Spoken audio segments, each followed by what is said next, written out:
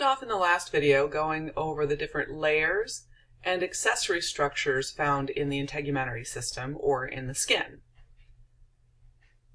So when we talked about the layers, we had the epidermis, which is this outer layer here. Now, since there's no blood supply directly to the epidermis, then the epidermis really has one primary function, which is protection. We have lots of layers of flat dead cells. So what type of epithelium would that be? That would be stratified squamous epithelium. Now the dermis, this kind of middle layer here, is going to have all the other functions of skin. So it's going to produce hair, nails, oil, sweat, and so on. It's going to have all the sensory structures that are in skin. We're also here going to find connective tissue, helping to provide some structure and anchoring and support to this tissue, and a lot of collagen and elastic fibers. In the subcutaneous or hypodermic layer, we're technically below the skin at this point. So this is sort of an insulating layer where we're going to have some areolar tissue, but also a lot of adipose tissue. Now this is going to vary from person to person. In general, individuals with testes tend to put adipose around their abdominal organs when they have excess calories, whereas individuals with ovaries tend to put that excess adipose underneath the skin. This is where I'm going to have my larger blood vessels. So we went over the basic structures of skin and the ones that you should be able to identify on a model or an image. If we just peel back the epidermis, so just this outer layer here, we can actually subdivide that into even more layers. At the very bottom, kind of following these papilla, we're going to have the stratum basale, or we can call it the stratum germinativum. This is where I'm going to have rapidly dividing cells.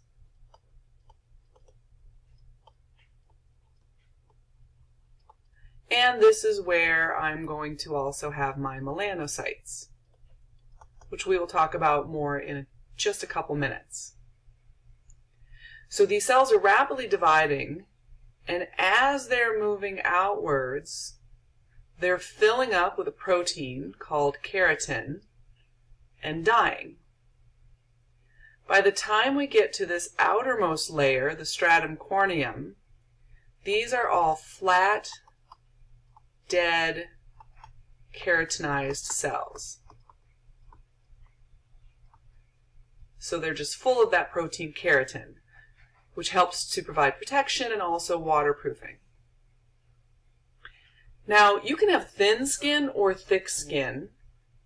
Certain areas of the body may have thicker skin, and in those areas you will also have a stratum lucidum. So this is an extra layer of dead skin, or of dead cells, found only in thick skin. So you would have a stratum lucidum in places maybe like the palms of your hands, possibly your elbows if you're resting those on tables or desks all the time, possibly your knees if you're a toddler or an infant and you're just crawling, so you may have a lot of abrasion on your knees and build up calluses there, and certainly the bottom of your feet. So wherever you have thicker skin, then you're going to have this lucidum layer. There were some other layers of the skin that they talked about in the other video, like the spinosum and the granulosum. But basically those are layers that are kind of filling up with this keratin as they're moving outwards and then dying. Now this might make you wonder about these terms down here. What would be the difference between a basal cell carcinoma and a melanoma? Well, a basal cell carcinoma would be cancer of those cells in the basale, those stem cells. A melanoma would be cancer specifically of the melanocytes. So a basal cell carcinoma will tend to blend in more with the other skin around it, so it will have a similar color, whereas melanocytes produce brownish pigment, so those kind of tumors that form would end up being really dark and obvious. We mentioned before the accessory structures of skin that originate typically in the dermis or the hypodermis. So you have your hair follicles where you're growing the hair, nails, and then the different glands like sweat glands and sebaceous glands. And we also have all of your skin receptors as well. If these accessory structures can be kept intact because of an injury or a burn, then typically you can regenerate that dermis. If all of those accessory structures are lost, however, then you're going to not be able to do that. Now, you don't have to know all the different parts of a nail, but they are accessory structures of the skin, and they're somewhat similar to hair in the sense that if we go all the way back down here, kind of to this area of where the nail originates, it's very much like the root of a hair. So if you were to tear or cut your nail off, even right up to where that cuticle is, you can still regrow a nail as long as you still have those cells intact. Now the hair follicle is going to be again where the hair is developing. Color in the hair is due to what type of melanin you have and how much melanin you put down. And then, as we mentioned before, the erector pili muscle is what's going to make those hairs stand up so that you can trap air close to the surface of the skin. There are some regions of the body that you do not have hair present. So you typically do not have hair on your palms, the soles of your feet, lips, nipples, and other external reproductive organs. Now the sebaceous glands, we talked about those before. They're often associated with hair follicles. They produce a substance called sebum, which is kind of a fatty material, but also has kind of broken down cells and bits of debris in there. It's going to help to keep that skin intact, so it keeps it kind of soft and waterproofed, which is why if you're washing your hands constantly, like you might do during, let's say, a pandemic, then you're also washing off a lot of that oil, which is preventing the skin from staying nice and soft, and you can get dry skin and it can get cracked. However, if you have too much sebum, or if you get inflammation and irritation of those sebaceous glands, then you can get acne. And like hair, you don't see these on the palms or soles of your feet. Now we mentioned before that there are some different kinds of sweat glands. So these are sudoriferous glands.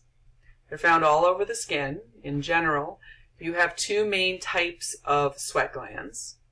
You have eccrine sweat glands, which are also called merocrine glands or apocrine glands. Now the eccrine glands are what we think of as clean sweat. These are the glands that are primarily trying to cool you down.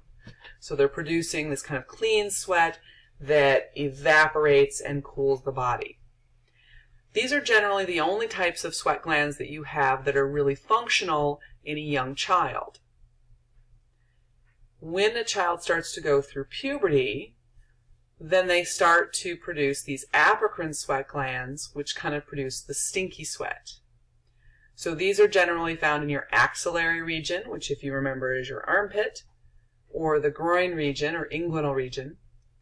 And these glands often respond to emotion or pain and produce sweat that is a different consistency, and the bacteria feed on that sweat, and then that produces those kind of noxious fumes.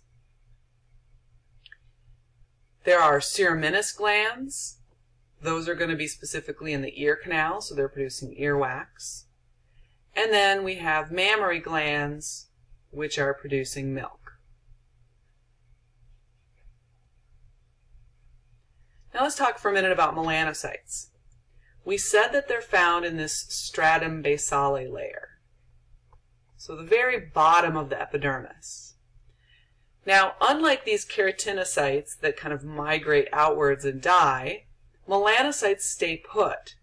But what they do is they deposit little pigment molecules in the cells as those cells are migrating outwards. Now, the amount of melanin that these cells put into these keratinocytes as they move outwards is going to depend on a couple of things. It's obviously going to depend on your genetics, and we'll look at that in a minute.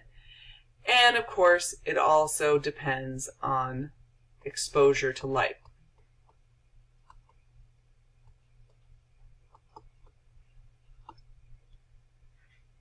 Now, what's really interesting about these guys is that all of us have about the same number of melanocytes per square inch on our skin. So, for example, the difference between me and somebody like Holly Berry or Michelle Obama, other than the fact that they're probably a lot smarter than me, is that their skin has the same number of melanocytes on as mine, but their melanocytes are working really hard and producing a lot of this pigment called melanin. My melanocytes are like those people sitting on the side of the road that should be doing work, but they're just always on break. Now, I'm not saying anything about people who work on roads. Many of them work very, very hard. But you know there's that one crew somewhere and they're always on a lunch break. Those are mine. And then if I expose them to UV light, that should stimulate them to get back to work. Mine just like to flip me off. So I tend to go translucent in the winter, briefly sunburn, back to translucent. So that's about it. I do occasionally get what looks like a tan, but it's really just a whole bunch of freckles that fuse together. So the way melanin works is that as these light rays are coming in, if that light can get all the way to my stem cells in that basale layer, they could damage the DNA, and potentially these cells could become cancerous. They start to divide out of control. Because if I damage the right genes, I could damage the oncogenes or the tumor-suppressing genes that we talked about a while ago. But if as this light is coming in, it runs into some dark pigment molecules, it may get absorbed by those pigment molecules and therefore never make it down to these stem cells.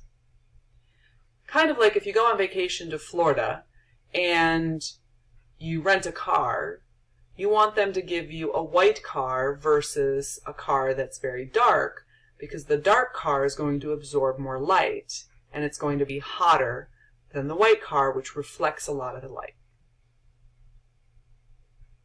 So melanin helps to protect those underlying stem cells by absorbing light as it comes in. Now, melanin isn't the only thing that affects skin color. So we have melanin, which we said gives that kind of brownish color. But then we also have hemoglobin, which probably gives me most of my skin color, because that's found in my blood and is going to give kind of a red or pink color to skin. So if you have a sunburn, if you have inflammation and the skin is red, or you're blushing, whatever that pink tint is, that's just because of the underlying blood underneath that skin. The last one is something called keratin. Keratin is something that you would get in your diet, maybe when you eat carrots or squash, something with an orangish pigment to it. And it's going to give me kind of an orange or yellow tint to the skin. And it's not that uncommon that you can get new parents who have an infant that is now 6 months old and they're starting to eat solid foods, and they only really like sweet foods, like sweet potatoes or carrots or things like that. So the parents keep feeding them the food that they'll eat, thinking, well, it's a vegetable, it's good for them, which is true. But if that's the only real solid food they're eating, and then the rest is milk, then they start to store some of this carotene in the skin, and the next thing you know, you have a little Oompa Loompa. So they have to basically either stop feeding them so many orange foods, or just keep offering other types of foods. Eventually that infant is going to start eating other things, and the skin that has turned orangish is going to slough off, and they're going to go back to whatever their normal color is. Now there are some other things that can affect skin color. There are environmental factors, and we talked about light exposure as one, stimulating more melanin production. But we can have other skin colors like cyanosis or jaundice. Cyanosis is when you get a bluish tint to the skin, and it's due to decreased oxygen in the blood. So this can happen because somebody's lung function is decreased. It could be because they are having difficulty doing gas exchange in the lungs. So maybe you have a newborn baby and their lungs aren't fully developed yet when they're born because they were premature. Then they might have that kind of bluish tint to the skin. Jaundice is when you get an orangish, yellowish kind of color to the skin. And it's due to a bilirubin buildup in the blood. Now, the reason that happens is your liver breaks down the parts of the hemoglobin that were used by red blood cells. So when red blood cells die, your liver helps to break down these hemoglobin molecules, and one of the byproducts is bilirubin, which has kind of a yellowish color to it. The problem is if somebody's going through liver failure, then that bilirubin isn't getting kind of broken down further and dumped out in bile, and you end up getting a buildup of that in the bloodstream. So you end up getting this kind of jaundiced, yellowish look. For some people, it shows up in the eyes, like the whites of the eyes start to turn yellow. And I can tell you from experience, when I was watching my father at the end of his battle with pancreatic cancer, he started to go through liver failure because tumors had formed in his liver. And it is a very distinct, impossible to miss color. It really looked like somebody had just painted him with betadine, which is the stuff they might paint over part of your body before surgery to disinfect it. It's really, really dramatic, and it would change from day to day depending on how well his liver was functioning. So we mentioned genetics.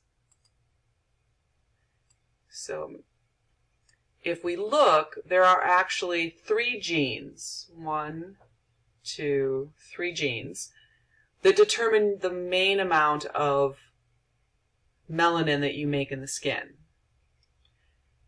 And you got 1 copy of that gene from your mom, and 1 copy from your dad, and 1 of the next one from mom, and 1 of the next one from dad, and so on with the 3rd gene.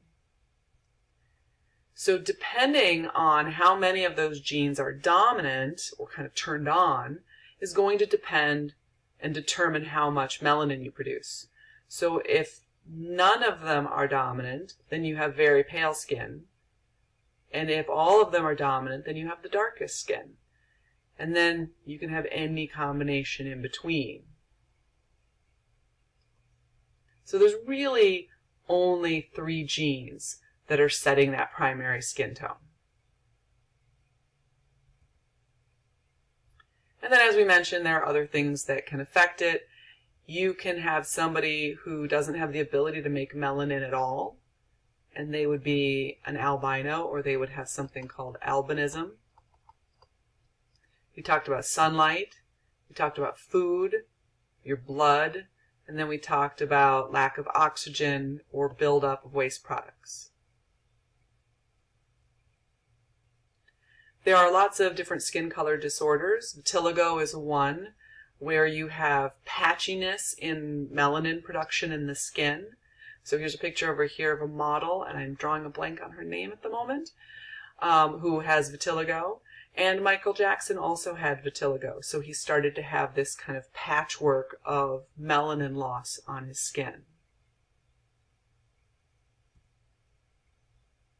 Now we mentioned that the skin plays a role in vitamin D production. So your skin is going to make this vitamin D. Your liver and your kidneys are going to convert that into something called calcitriol, and that's going to be really, really important for absorption of calcium in the diet. So that's why if you take calcium supplements, a lot of times they have vitamin D in them, because if you don't have enough vitamin D, maybe you don't get sun exposure in the winter because you live up north and you're all bundled up when you go outside, then if you eat things with calcium in them, it's just going to go right out the other end of the donut hole if you don't have vitamin D there to help you absorb it. So if I am insufficient in vitamin D, I can get something called rickets because of that calcium deficiency. And we can think about where globally this might be a problem. And really it would be anywhere where individuals are completely covered and don't get enough sun exposure. So you can imagine that in certain cultures where they are completely covered when they go outside, or just think about people living in regions where it's very cold. Again, you might not expose your face or your hands or anything to the sun when you go outside because it's just too cold. So even living in Michigan, you want to be taking calcium supplements with vitamin D in the winter because you're not likely getting enough sun exposure. Now, I mentioned earlier the dangers of tanning beds, and I said that I would show you a picture to illustrate this. This is a young woman, Tawny Willoughby, who was a frequent tanner as a teenager, and she ended up getting skin cancer at 21. And she posted images of her when she was tanning and then when she had the skin cancer, because she really wanted all other young people to see what kind of damage that does to the skin and how it's just not worth getting that brown color. For some reason in our society, we tend to equate that kind of tan look, that brownish color, to someone who's healthier, but in reality it means there's damage to the skin.